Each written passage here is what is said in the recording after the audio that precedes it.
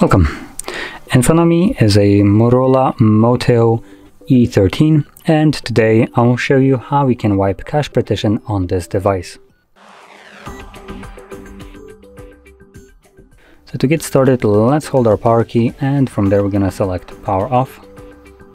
When the device turns off, you want to hold power key and volume up at the same time.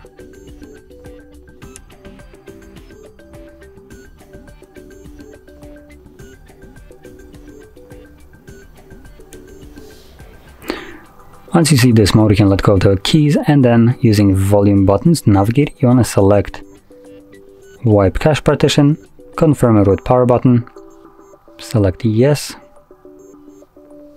At the bottom you will see cache wipe complete, at which point the reboot system now will be selected by default, so press power button once again to get back to your Android operating system.